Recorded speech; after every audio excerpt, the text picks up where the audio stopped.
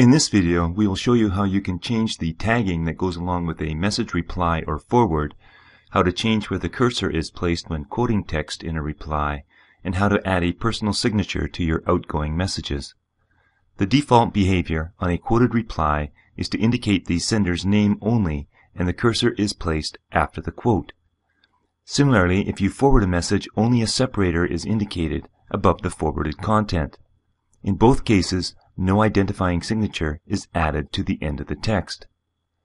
To change this behavior, you can choose Edit Preferences on Windows or FirstClass Preferences on Macintosh and click on the Messaging tab and then Initial Content.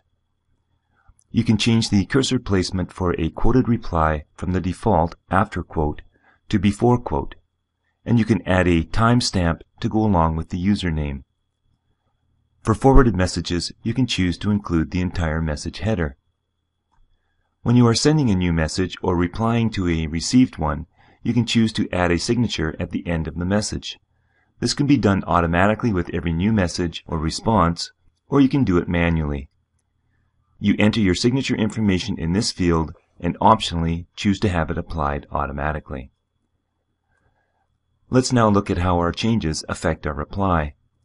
Notice now the time is added to our reply and the cursor is placed before the quote. There is no signature automatically added as we did not check that box. We can manually add our signature after the reply by clicking on the Signature button on the toolbar or by using the keyboard shortcut Ctrl-Shift-S or Command-Shift-S on a Macintosh.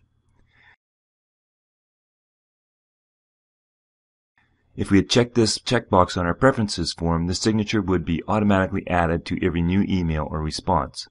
Let's do that now.